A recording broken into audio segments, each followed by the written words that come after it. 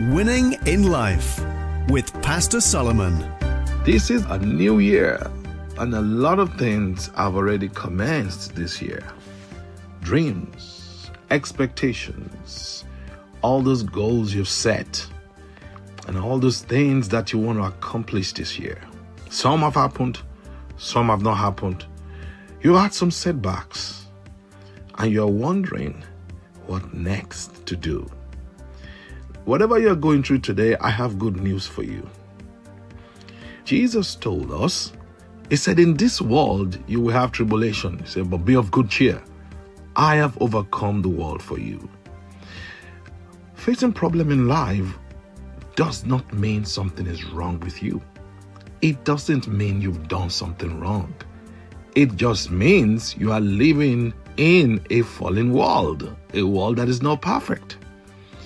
Stop beating yourself down that you are facing challenges. No, only the living face challenges. The dead people are free from problems. As long as you're in this world, from time to time, we will face problems. Paul and Silas, in the book of Acts chapter 16, they went to preach. They went to do the work of God. And after they preached, they ran into trouble. Some people stirred up the people in the city and they came after them. To cut the long story short, they were flogged, they were beaten and thrown into prison. Can you imagine preaching the gospel, trying to liberate people, do the work of God? You are beaten, you are flogged, your clothes were torn, and you are put in the prison for giving people good news. So it is not only when we do things wrong that things go wrong. Sometimes you are doing everything right. But what did Paul do? Did he complain? Did he give up? Let's learn from Acts chapter 16. After their clothes have been torn, after they have been flogged, after they have been disgraced, after they have been put in jail, and they've been chained down. The Bible says at midnight, Paul and Silas began to pray and sing praises to God. And as they began to sing praises to God, the Bible says, and the prisoners were listening to them. They heard them. With all they've gone through, they still had the courage to pray. They had the guts to sing so loud that all the other prisoners heard them.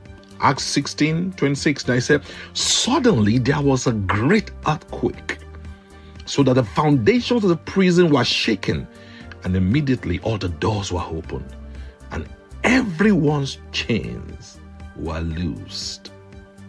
I'm telling you something. Maybe you feel you're in prison right now. You feel every door is shut against you. You don't know what to do. My friend, it's time for you to start singing praises. It's time for you to keep on praying.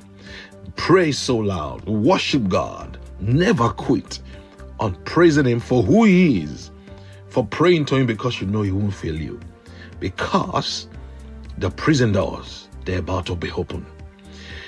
Some writers said that the reason why the prison door was open and there was earthquake was because God inhabits the praises of His people. And God was going into the prison to receive the praises that His children were giving Him. Start praising God. Even in the darkest hour, He will show up for you. I've experienced that in my life several times.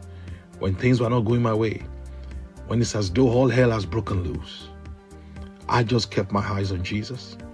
I kept praying and I kept thanking Him because I know He has heard me. And I said, Lord, I thank You because I know You will never leave me nor forsake me. I can't see the way out, but I know You are the way maker. And in a short time, God showed up for me. God turned my story around.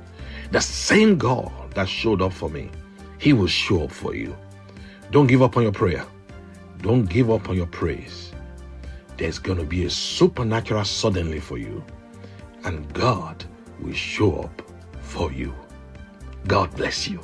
For more information, visit the website Arklow Christian Community Church International at arklowccci.org, or go to Arklow CCCI on Facebook, YouTube, Instagram and Twitter. You can follow Pastor Solomon Araboto on Facebook, YouTube, Instagram and Twitter at pastor.tosh. Winning in Life on UCB Ireland.